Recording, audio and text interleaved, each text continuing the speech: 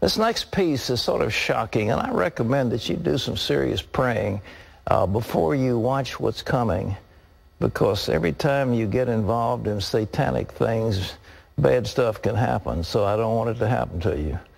But we've got a guy who knows what blood tastes like. He sacrificed animals as part of satanic rituals.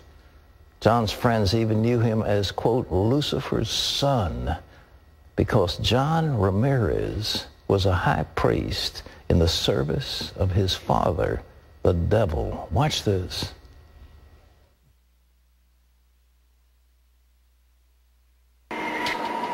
John Ramirez grew up in the Bronx, where his relatives practiced Santeria. My father's side came from a family of witches and warlocks.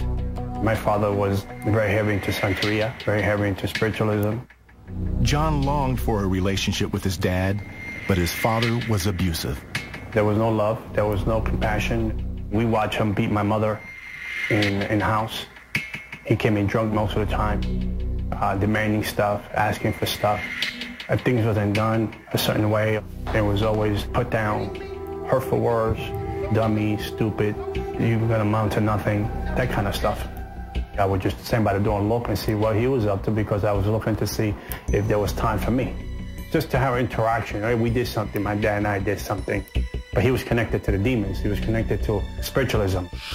John's mother was also influenced by Santeria. At his aunt's suggestion, she took John to a tarot card reading.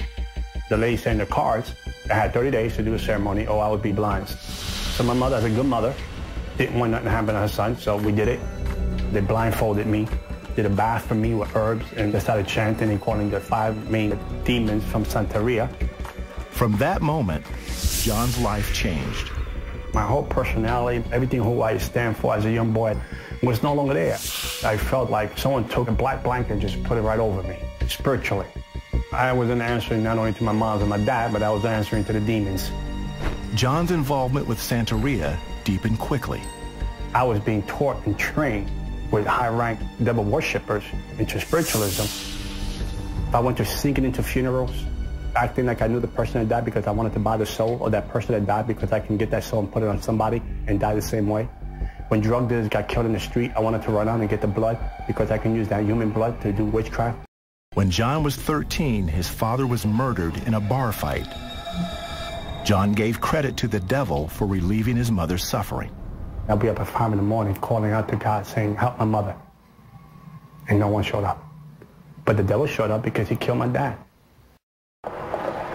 As time went on, John also practiced the dark arts outside his apartment. He preyed on Christians in particular. At the clubs, I would go around looking for Christians. And I knew that in the club, you was in the devil's playground. So I knew that if I can get into it and you had a beer or two already in your system, I knew all I had to do was just say, listen, I have something to tell you today.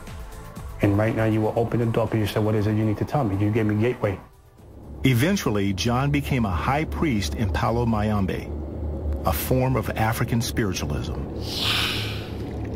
As he became more powerful, John took warfare seriously. The devil told me that I had to go into the neighborhood in the spirit realm in order to weaken it in the natural. Whatever you kill in the spirit realm, you can kill in the natural. So I will leave my body home, and I should project myself into different boroughs, different regions, different states, different countries. And as I follow the neighborhood, I would speak curses into the neighborhood, speak things that I wanted to happen into the neighborhood. Sometimes I will go into neighborhoods and I see this group of people in the spirit realm in the corner praying, holding hands, heads bowed, praying up a storm. And there was no accomplishment in that neighborhood. That neighborhood was sanctified, blessed through prayer. You couldn't touch it. But the other neighborhoods, it was party time. Around that time, John met a girl who intrigued him. I said, well, I can hang out with her. She's good looking. And she invited me to church. She also invited John to meet her parents, who talked to him about Jesus. They had the Bible out. Hey, listen, we want to talk to you about this. I'm like, oh, I can't come to your house. And your parents are crazy. I said, at least let me digest the food, and then you can talk about this Jesus guy. And then after I leave her, I will go to worship. I will go to Devil Church and kill animals all night long. And then I will come back and see her, but she didn't know. John found the Christians amusing and harmless. We had a different system. that they had. Their stuff was just kisses, hallelujah, we love you. So I kept coming to church to please her. But I wasn't going to leave people I was committed to. One Sunday morning, the pastor gave an altar call. John went forward, but wasn't prepared for what happened next. I said, well, the devil can't touch me here. I'm in front of the pastor now. I'm protected. All of a sudden, I got demon possessed. I got them by the throat, picked them up in there, said, I came for you.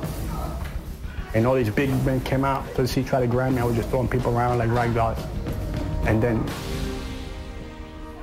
200-something people got up and raised up hands. Spiritual warfare for a person that would have killed them on a heartbeat. I saw the power of God in the church. One of the guys was whispering back in my ear and say, Jesus is Lord, say Jesus is Lord, say it, say it. I couldn't open my mouth. And then suddenly I was able to say, Jesus is Lord. Jesus is Lord. And the devil left. John was embarrassed about the outburst, but not sure what to do next. One of the church elders approached him a few days later. He said, Jesus wants you to have this. He gave me a sweatshirt. They said, you're a warrior for Christ. For someone to come and say, this is a gift in Christ, because he loves you. To me, that was amazing. I couldn't believe that Jesus loved me. But I was committed to the dark side. I was committed to the demons. I was committed to the devil. And I was betwixt two worlds. One night, John decided to end the struggle between the two worlds the only way he knew how.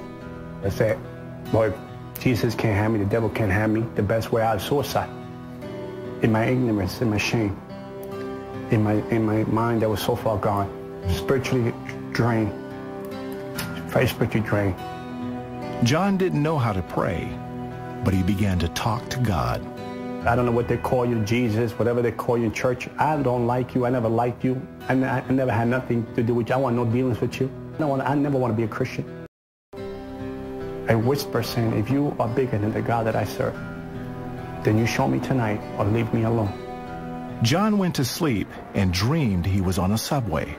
The train was filled with people, and their faces were drained, and we were going somewhere that I know that was not good. And as the train was going faster than light, there was a lady dressed very elegant, and she started talking to me in demonic tongues. I understood the tongue. Traitor, you're leaving us. So I try to get into the middle of the train, in the middle of the people, so she won't reach me.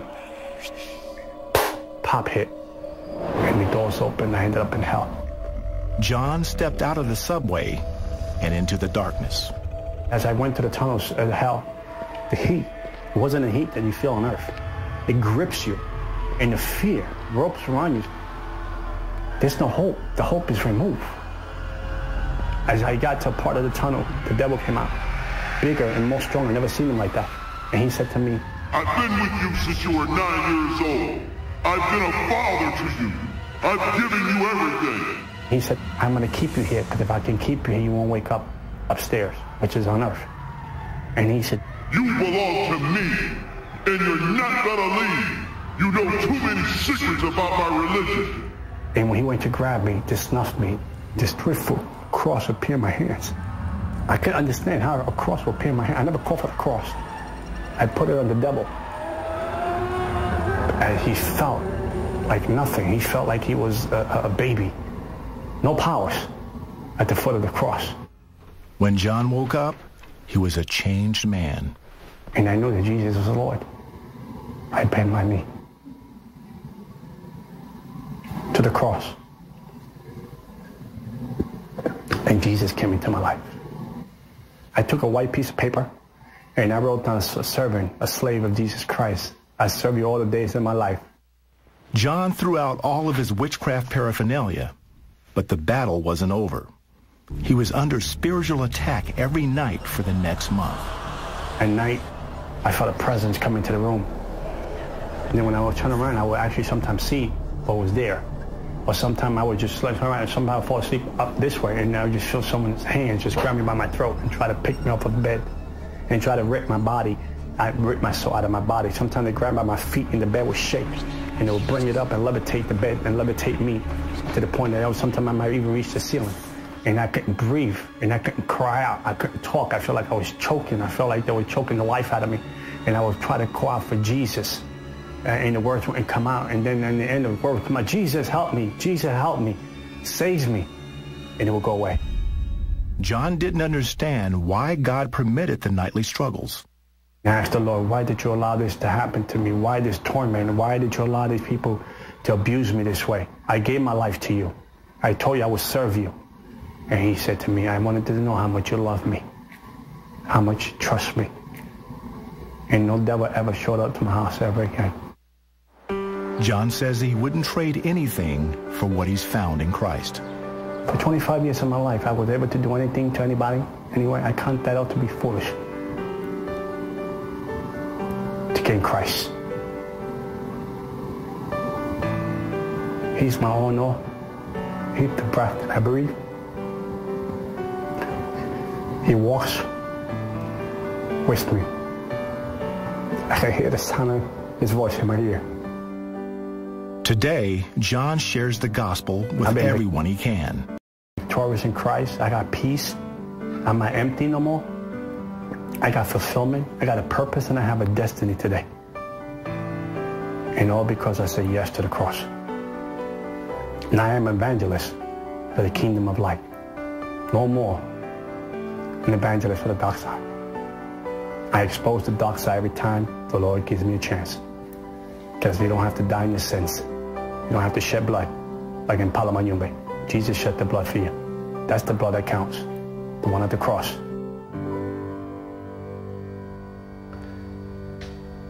Folks, I want to tell you, Jesus Christ is real. The devil is real. This isn't some figment of some make-believe. It isn't something from Hollywood. It's the real thing. And behind all that we see on this earth, there is a spiritual reality that underlies the material. And Jesus Christ is Lord. He is God Almighty. He is the author of life. He is all-powerful. The Bible says at the name of Jesus, every knee will bow. Things in heaven, things on earth, things under the earth.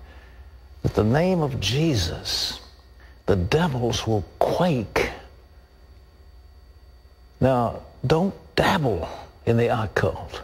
Don't play with this stuff. The devil wants to destroy you. The thief comes to kill and to destroy. Jesus said, I have come that they might have life and have it more abundantly. Jesus Christ wants you to have life. And I assure you today that if you lift the cross of Jesus Christ in your life, every demon will have to flee. You have absolute authority over Satan. Absolute authority in Jesus' name.